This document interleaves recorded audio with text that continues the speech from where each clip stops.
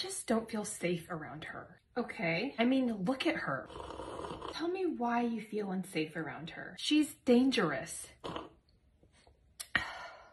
She's clearly mentally unstable. Me? She's trying to kill me. No, I'm not.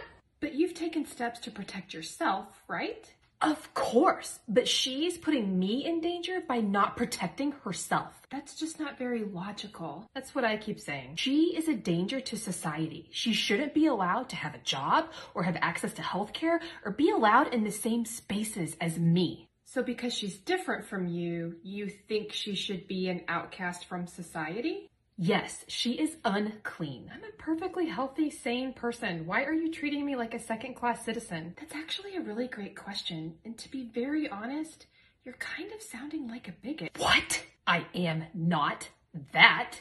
Look at me. Look at what I support. I am inclusive and tolerant. Well, except for her and those like her. Yeah, well, she's dirty. This behavior is what we call unvaxphobic. You just made that up. Your words are making you sound very vaxist, and you're exhibiting signs of Vaxism. Vaxism? Yes, you believe that certain people are better than others and should have more rights than others based on their vaccinated status. Did you hear that? What? She just cleared her throat. I told you she was dirty. Her very presence is infecting all of us. It's completely normal to clear one's. Please help me, St. Fauci. These people are crazy.